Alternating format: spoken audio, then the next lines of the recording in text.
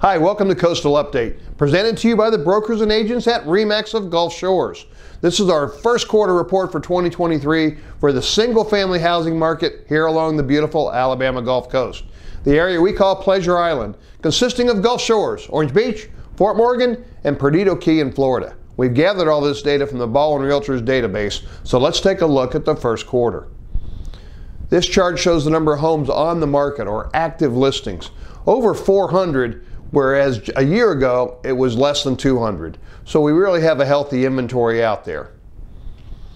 This chart shows the median sold days on the market, how long it takes from going active to placing a property marked pending or under contract.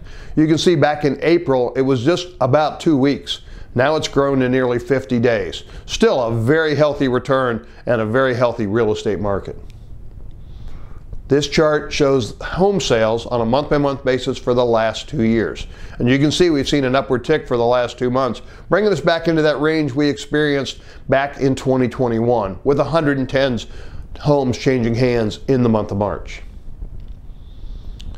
This chart compares the first quarter of 2023 versus the same time period last year.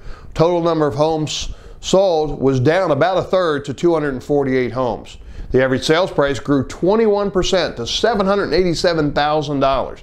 But let's not look at average, let's look at the median. The number of homes that sold, half were above and half were below, that grew 18% to nearly $550,000.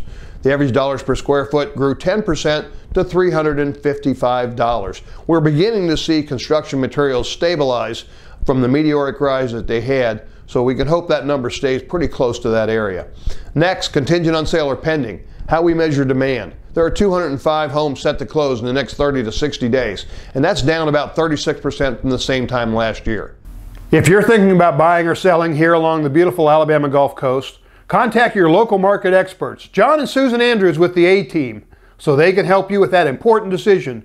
We make it our job to stay on top of the market so you can make the most informed decision possible. We hope you found this video informative, and we look forward to hearing from you. Tune in next month for another Coastal Update. Thanks for watching and have a great day.